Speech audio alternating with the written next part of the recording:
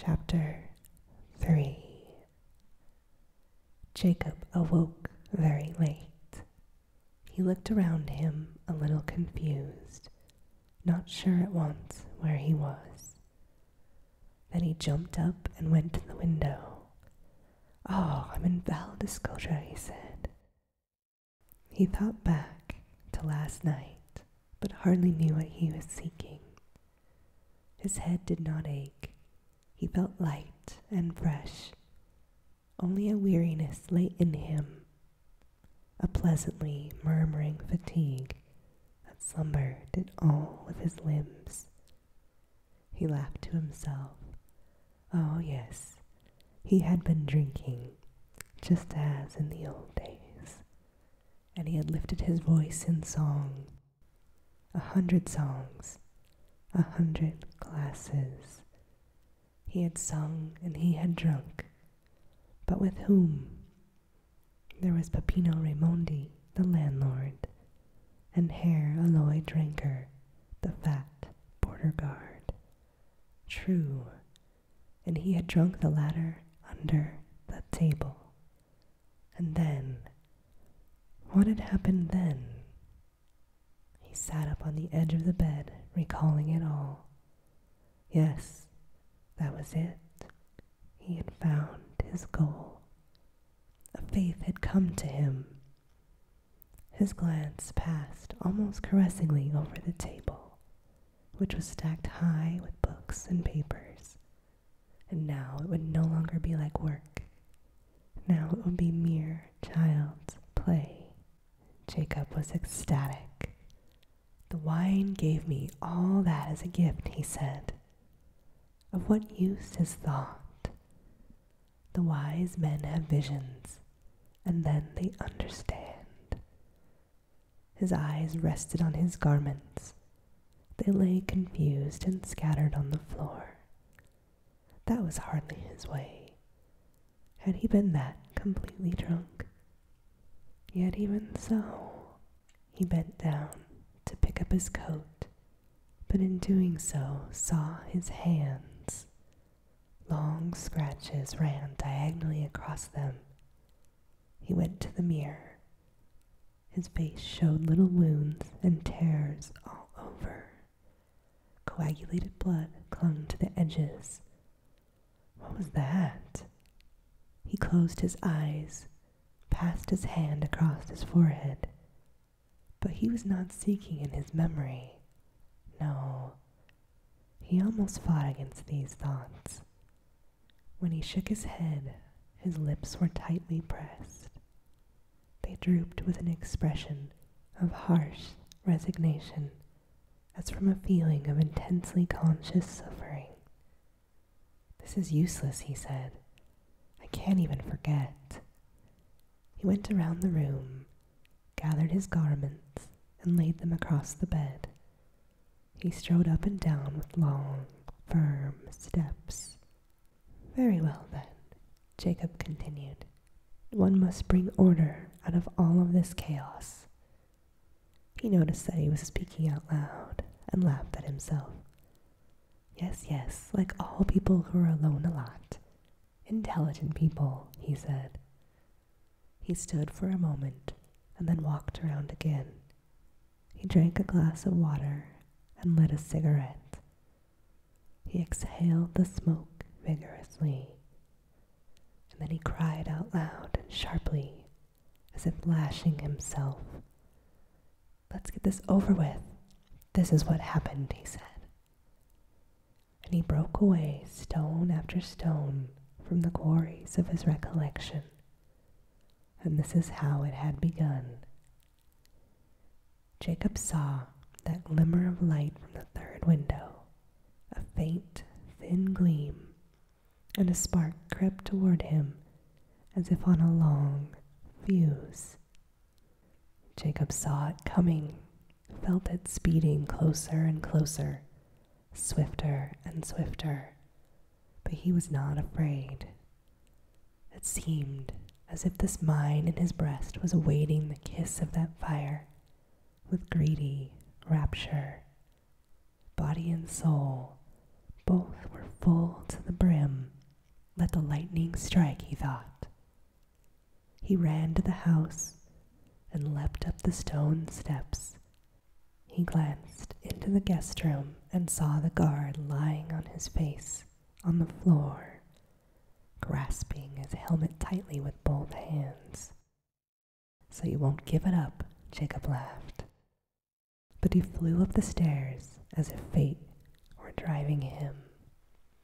Yes, it was true, what he had thought upon entering his room. "It is fate," said Jacob. He stripped off his clothes.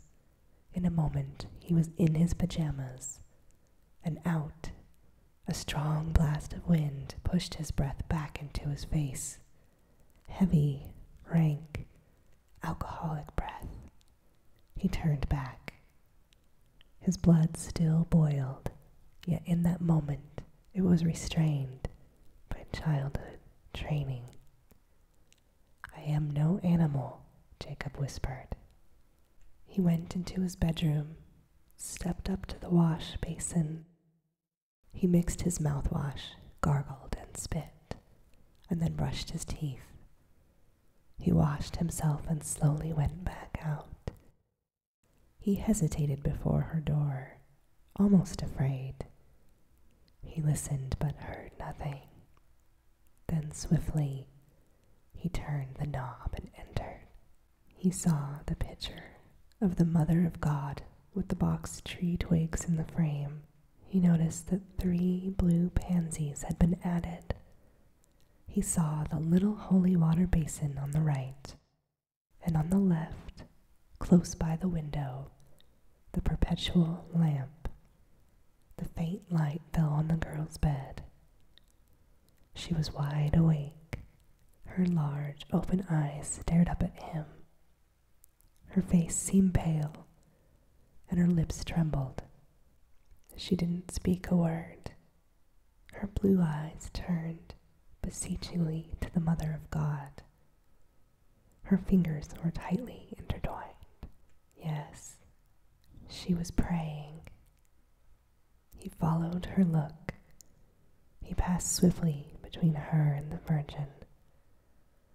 "The Madonna sent me," he said to her passionately. He stretched out his hand, grasped her nightgown, and tore it from her shoulders in long shreds. Her white flesh lay before his eyes like the foam of the sea.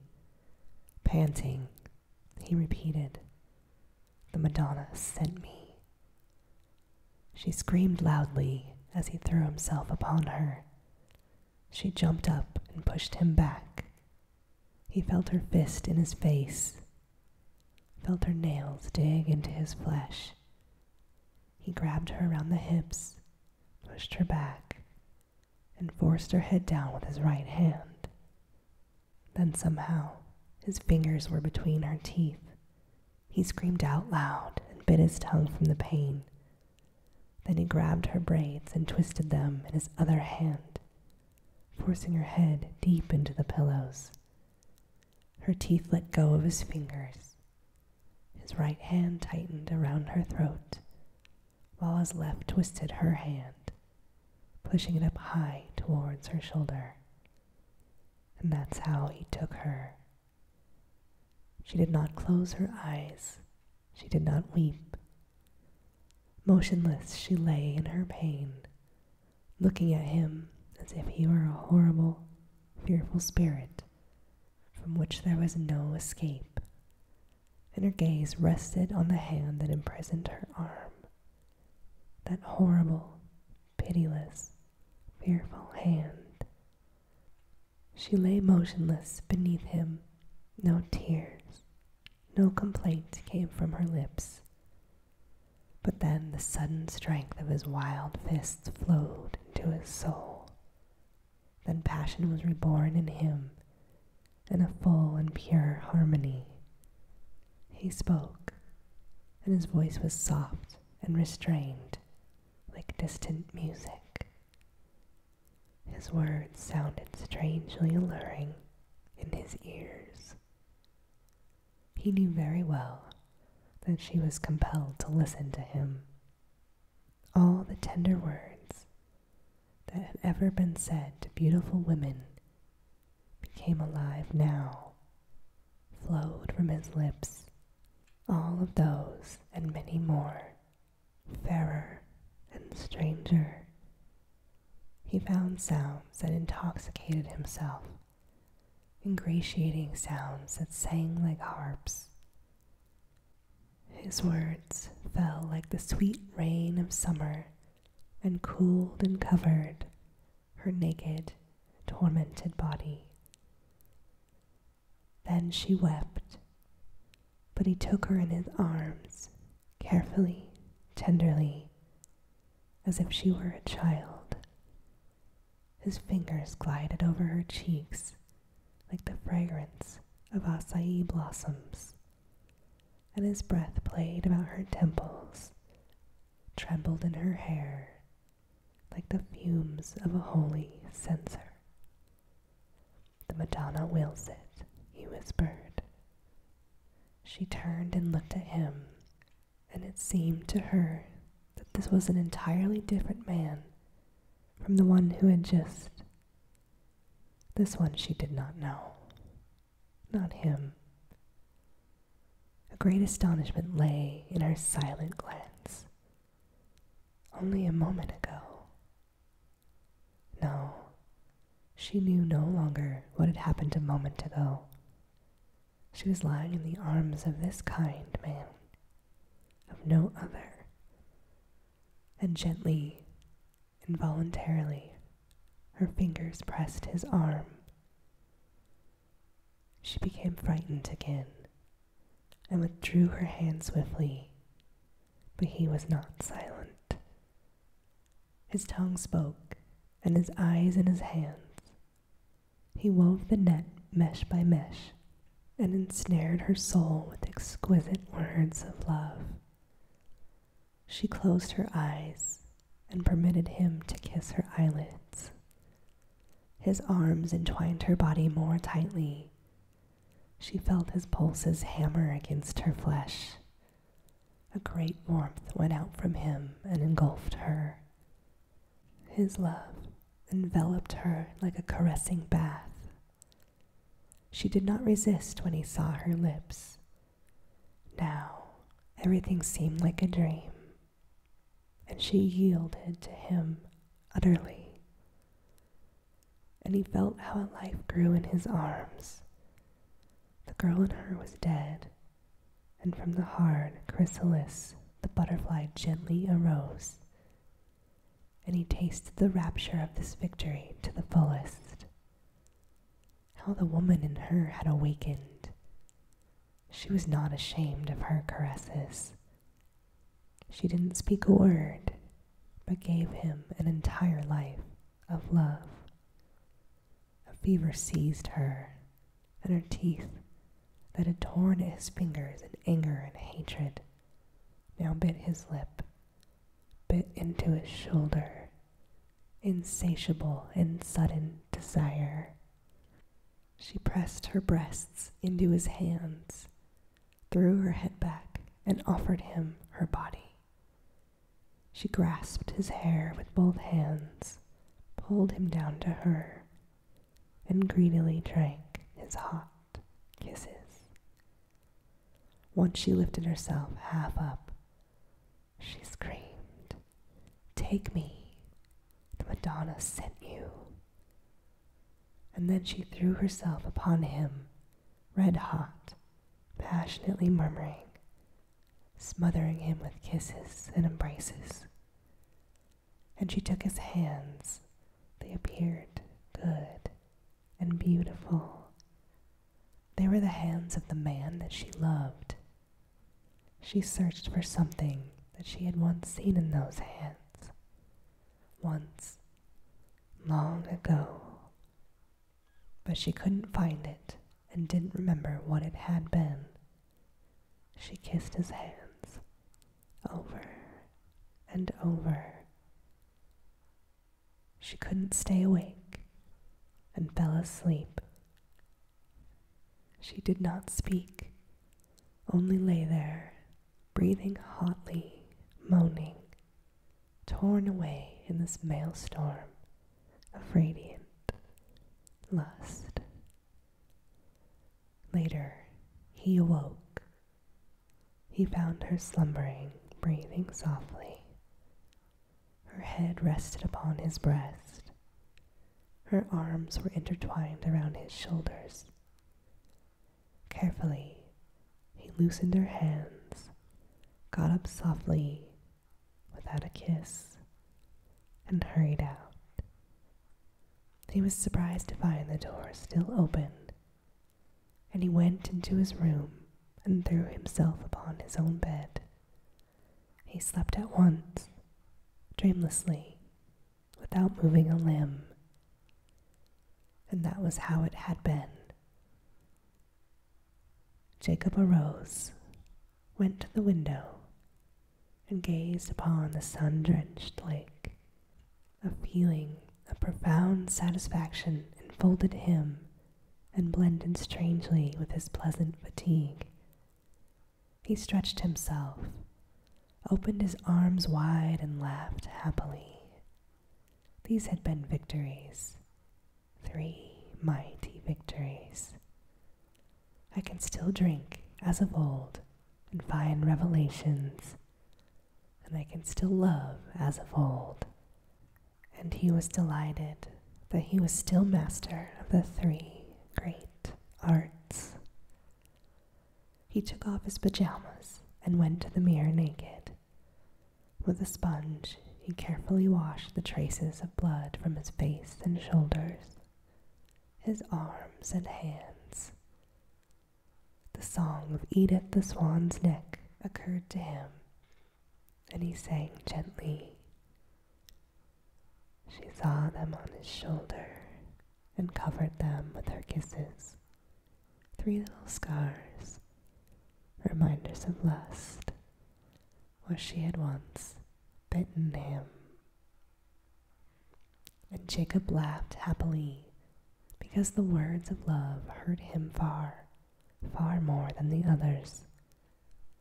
Then he took a bath and dressed, and only when on the terrace did the question come to him, how would the girl greet him, and with what feelings had the new day brought her?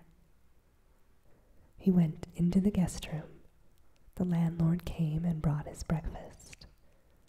The man seemed ill-humored, and at once handed him the bill for last night's wine. You take no chances, Jacob raised his voice to be heard. Oh well, the old man said, better to be on the safe side. He gathered up the money, counted it carefully, and went out. The girl never came. Jacob finished his breakfast and then went into the garden. Perhaps she's on the lake, he thought to himself. But no boat was to be seen anywhere. He took a walk and came back to dinner. Again, the old man waited on him, morose as ever. Could she have possibly told him something? Jacob thought to himself. But he could not force himself to ask. He did ask about the guard, however. He rode away hours ago, growled the landlord. He rode away in terrible misery. He was feeling more wretched even than I am. And what about my helmet? Jacob asked. Oh yes, Raimondi nodded. I was to give you this message. He kept the helmet, because of course he couldn't ride without it. But he's going to buy a new one, and he'll bring the old one back when he comes this way again. Jacob nodded at this. And yes, where is? But he did not finish the sentence. She must be around here somewhere. He would succeed in finding her. In the afternoon, he went to his room, straightened out his books, and arranged everything for his work. He gnawed at his pen with nervous teeth, but he was in no mood to begin. Then he got up and went into her room directly. She was not there, so he went out, wandered through the narrow valley, up and down, hastily, nervously, impatiently. At supper, the landlord again brought in the dishes. Jacob couldn't wait any longer, so he asked quickly, "Well, isn't your daughter here?" The old man sat down beside him. His wretchedness seemed to have vanished, and with it his ill humor. "Teresa," he said quietly. "She has gone into town." Jacob nodded.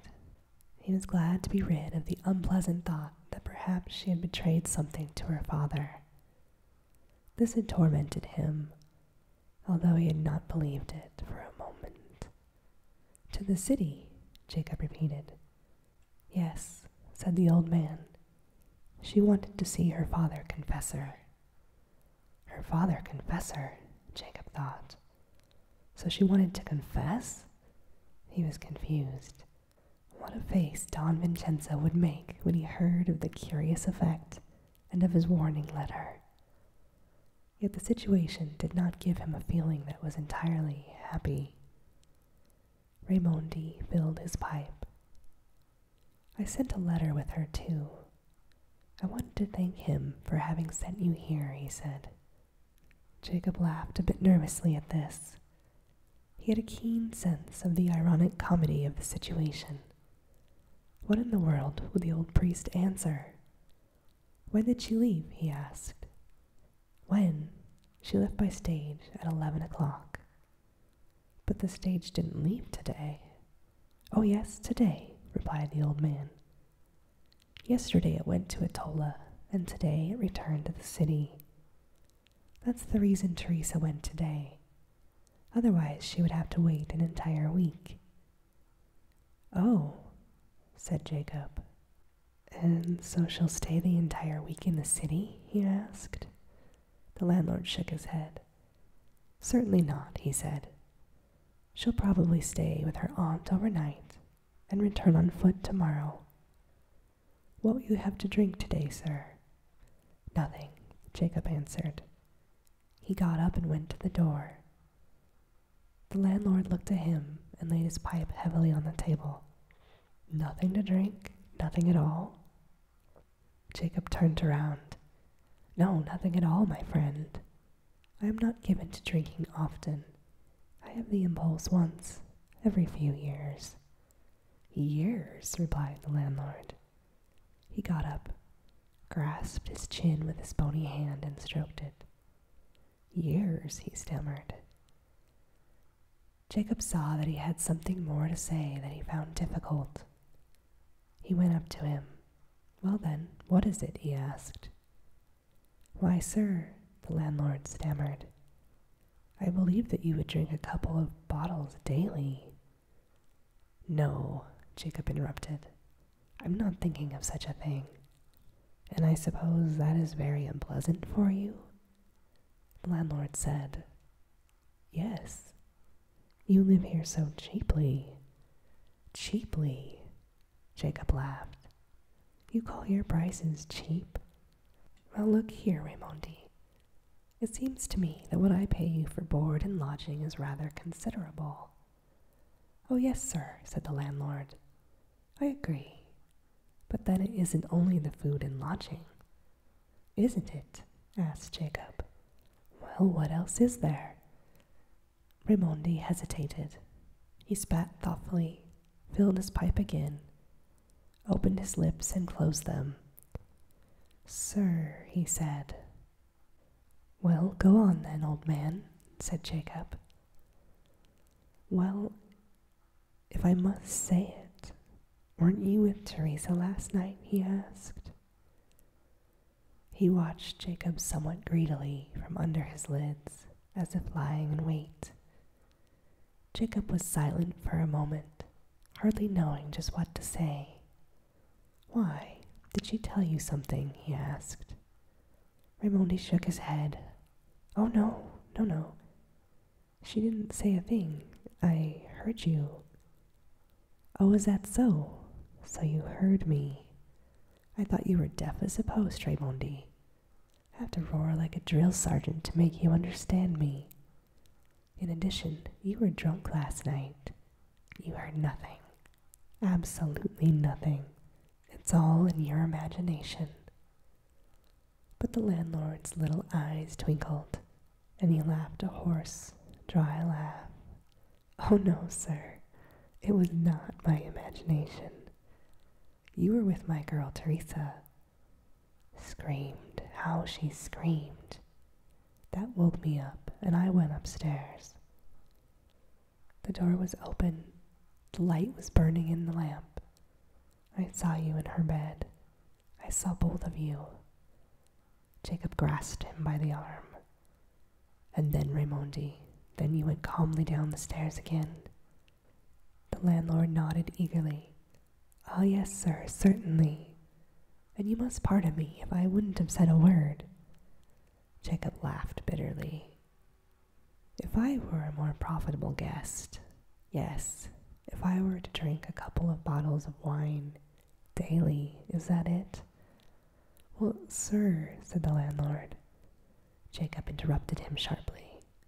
"Be silent, Raimondi. Nothing else you have to say interests me.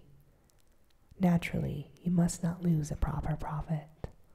Since I don't drink, I must make it up to you in other ways." He put his hand in his pocket and drew out several bills. "Here," Jacob said. "Count them." He threw the bills on the table and went out. He read for hours before going to bed. Once again he went to the window and looked out. Wasn't Teresa coming home? But the valley slept. "So she is mine, 3 times over," he murmured. "First I took her by force. Then she gave herself to me, and finally her father sold her to me." When he came down the next morning, Teresa brought him his breakfast. He greeted her joyfully and grasped her arm, but she eluded him swiftly and said good day softly before hurrying out. He jumped up, followed her, but ran straight into her father at the door. "So Teresa's back again?" he asked. "Yes, for just an hour," said the old man. "She didn't see the priest?" Jacob asked. "She didn't see the priest?" "No, he is on an inspection trip." "So she left my letter and returned again at once." "So she walked the whole night to get back here?" The landlord nodded. "Yes, she walked the whole night." Jacob ate his breakfast very slowly. He hoped that Teresa would come back into the room, but she did not come. Later, he met her in the garden, but she went away as he approached her. He tried this several times, on this day and on the following days, to speak with her. She avoided him, almost hid herself from him. Once he tried to enter her room at night, but he found the door to be locked. "I'll let her be," he thought to himself. Still he desired her, but only superficially, half-consciously, and at moments. Usually he forgot her. His thoughts were on his work.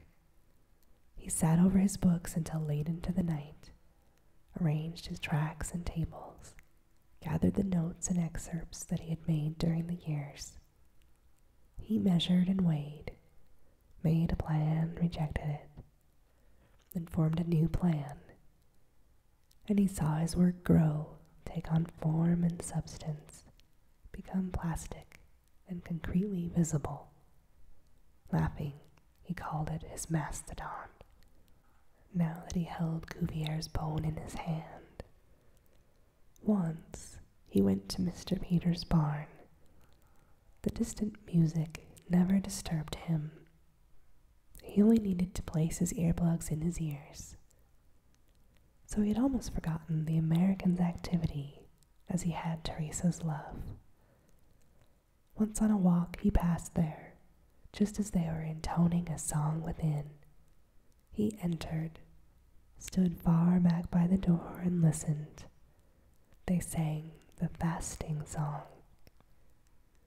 Bid me all thy songs to sing, my compassion's offering bring.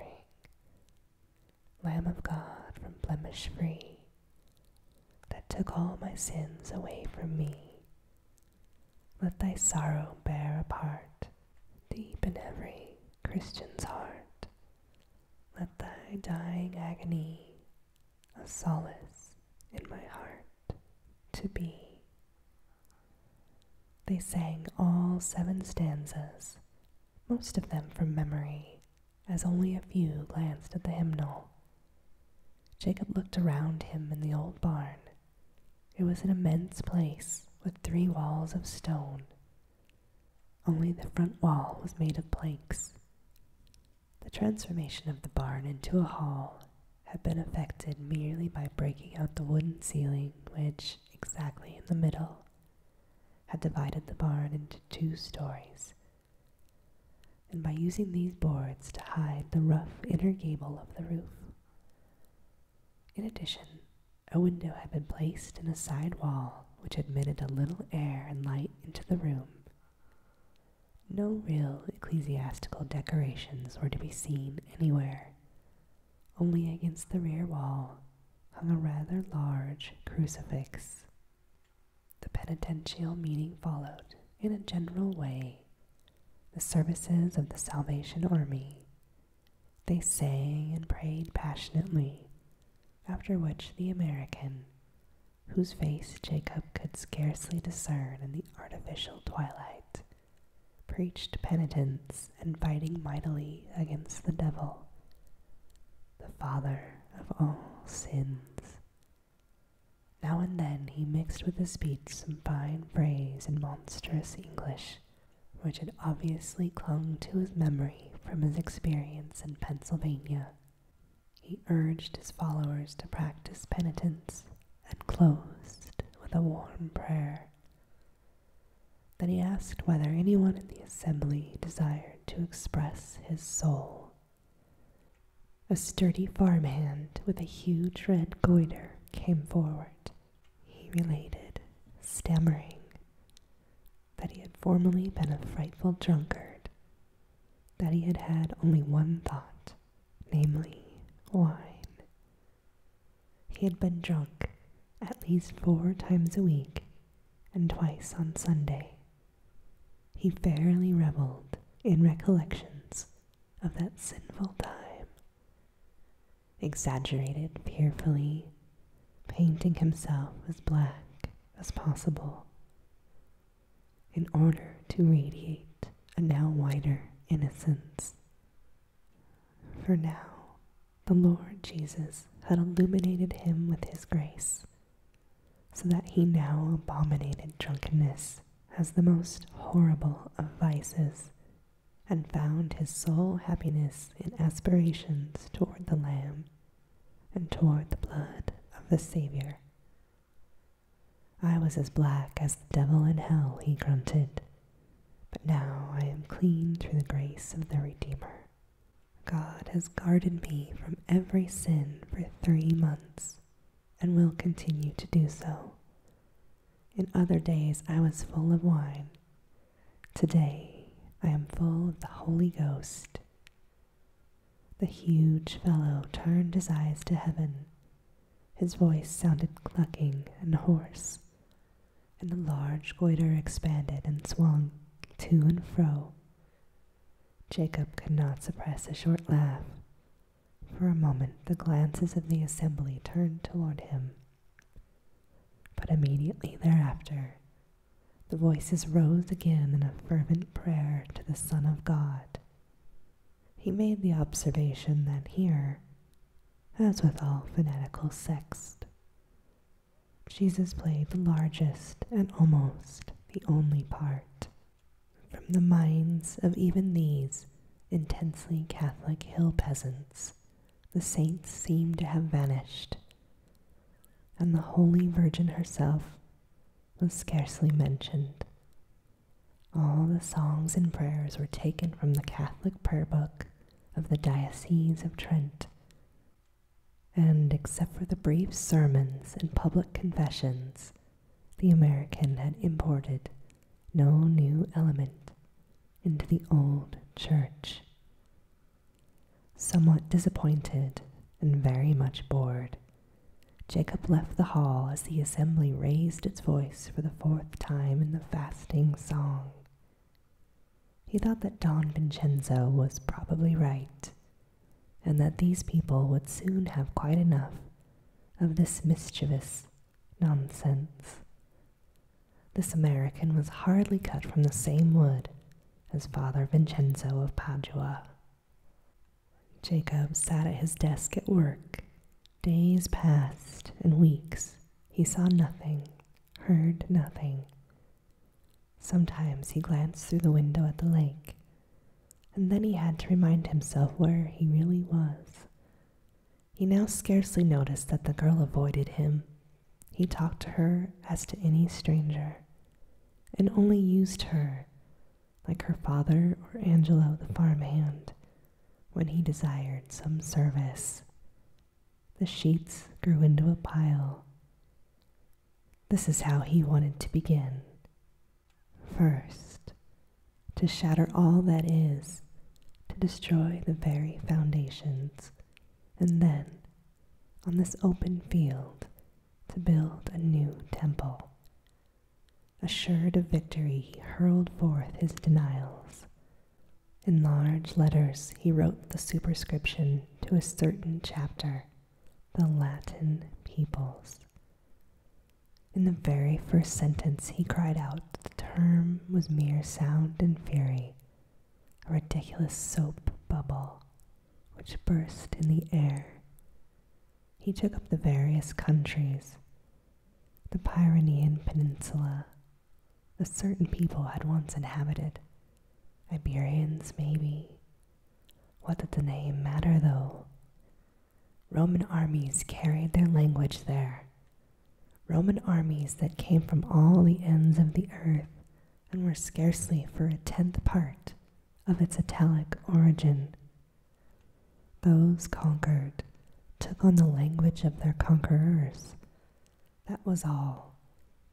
And there was a racial blending of trifling unimportance. Then came the Goths. This time, the conquerors took on the language of the conquered. And again came the Moors and Berbers and Jews from the south, Franks from the north. To the west, however, came mixed folk from all the islands and coasts. To Lusitania, new mixtures again and again. Only the language remained, the language of Rome. It conquered all the conquerors. And why did Latin take the land by storm and hold it firmly against centuries of long rules, strange idioms? Because the land had no language before the Romans came, no common tongue, only 100 small languages. Exactly in the same way that the United States became English, that Mexico and the whole of South America submitted to the Spanish influence. There were 1,000 tribes and all hostile to one another, 1,000 languages and all strangers. Jacob laid down his pen and laughed. Once, somewhere in the Bolivian Chaco, he had met a powerful anteater. The fellow stood in a clearing, erect, on a tall white anthill. He looked around him, curiously, silent and without fear. Then he dug in the loose sand with his front paws. It was as if he wanted to invite him to partake of this delicious meal. Swarming by the many thousands, the frightened ants ran around, and then the anteater protruded his long, pointed, worm-like tongue and rolled it like a sticky snake along the fleeing insects. That is the Spanish tongue, thought Jacob. At one gulp it devours 100 Italians. Damn doggo, he had cried, and sent a bullet through the beast's head. At the time, he had hated the Spaniards, and that was how the language of Rome devoured 100 languages of the peninsula. Only one survived, the Basque tongue of the northern mountains. And how long would it persist? Rome's language took root, tough and steadfast against all conquerors. To be sure, it split, was shredded and mixed, so that today the Castilian didn't understand a word of what the Catalan said, and the Gallego fell into dull silence when the Andalusian spoke to him. Nevertheless, Rome's language conquered. But where were the Latin folk now? There was a people in its land who had absorbed only a little drop of Latin blood, even as later they absorbed that much more of the Gothic and Moorish and Jewish blood. And all of those admixtures had long since sweated it out again, and the ancient folk remained, conquered, conquering, always the same. What nonsense to call them Latin. And Gaul, once conquered, accepted the language of Rome and then imposed the same language upon the conquering Goths, Franks, and Normans. It derived its language from the conqueror, its name from the others, and yet it remained what it was. There was Romania, the land that had both the name and the language of Rome, and yet its people had only the tiniest drop of Roman blood, less than any of the others. They had the blood of criminals, which, in the 2nd century, the Emperor Trajan had transferred to the Danube. There remained Italy, the motherland, Greeks in the south, Gauls in the north. In between was Latium and Rome. Then, the innumerable slaves from all lands and zones. And finally, the Goths, Vandals, Langobards, Normans, Saracens, and always, again and again, through all the centuries, new yellow-haired hordes from across the Alps. Rome's language always subdued the conquerors. But what had the language to do with the race? Less than nothing, thought Jacob. Language was one thing, and race was another. There was nothing in common. Therefore, all deductions concerning the perception of radical individuality that were based on language must necessarily be false. How good it was, Jacob reflected, that history in the South was a trifle older. It was scarcely more than 2 or 3 wretched millennia, but old enough to utterly shatter the fable of the Latin peoples. Otherwise, the folly concerning the oneness of the Latin as of the Slavic and Germanic races might persist eternally, merely because the oneness of the language was a fact. How easy it was to blow asunder the so-called Latin world, and how difficult the process was when applied to the Germanic and Slavic peoples, merely because the historical record was lacking. Here one had scarcely any points of departure, merely tiny wedges into the rough blocks of thick-skulled hypotheses. The Bulgars mixed with the Slavic-speaking people and gave the land the name of the conqueror, while they themselves assumed the language of the conquered, racial brothers of the Magyars. Yet the latter, like the Bulgars, were blended with the conquered, submerged in their folk ways, but they imposed on the conquered land both their name and their language. Jacob began to lose his way in his thoughts, seeking with difficulty the scattered fragments of races. In this way, he took the Zilnars in Thessaly, most certainly related in race to the Mordwin Finnish of Kazan, and yet Latin in their language, and the Lops and the Quans of Scandinavia, who spoke Swedish or Finnish, and were yet neither Ugrian nor Germanic.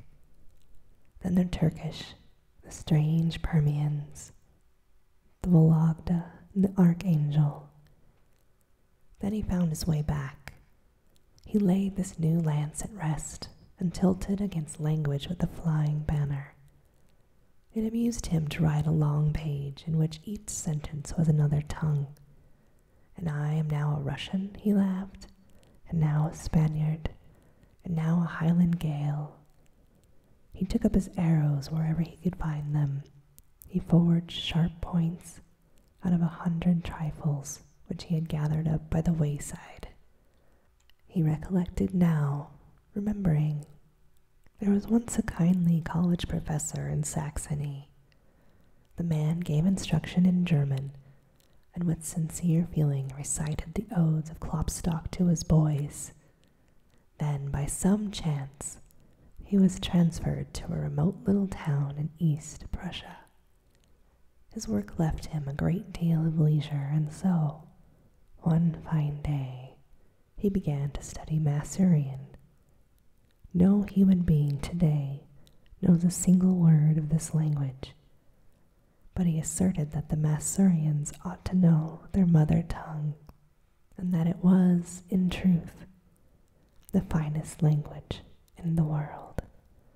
He translated Schiller, Klopstock, Ramler, Eichendorff, and all the patriotic poets into Masurian, and he really succeeded in founding a tiny political party. He ran on the ticket as the Masurian candidate and received several dozen votes. He discovered somehow a Masurian among the ancestors of Schiller, and of course among his own. As things are now, he will know neither peace nor rest until all the land from the Elbe to the Dwina is Masurian. Once upon a time he was German. Now he is a Masurian because he alone in the entire world can speak that ancient tongue. Language, thought Jacob. That was the lion's skin of all the asses. Jacob thought of Herr Frederick Wilhelm Bandmann, who was a frame maker and dwelt in his native city next to the home of his parents. He was a bachelor and a mighty patriot, even more than the college professor. He swore by Bismarck and everything the latter did.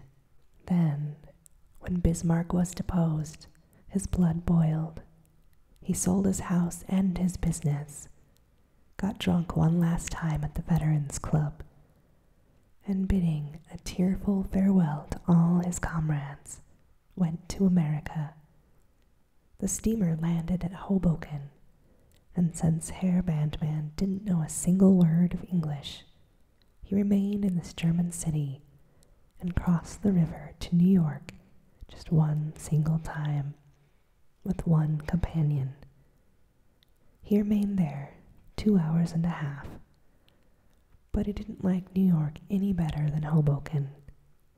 Therefore, he returned to Germany on the next steamer. He had been away for 3 weeks. Jacob had met him on the street and said, "Well, Herr Bandmann, so you are back in Germany again." Then Herr Bandmann looked at him with astonishment and a sense of injury in his eyes and asked, "You speak English?" He had become an American, and Jacob wrote, "My parrot speaks just as good of German as a preacher. He is undoubtedly of German blood."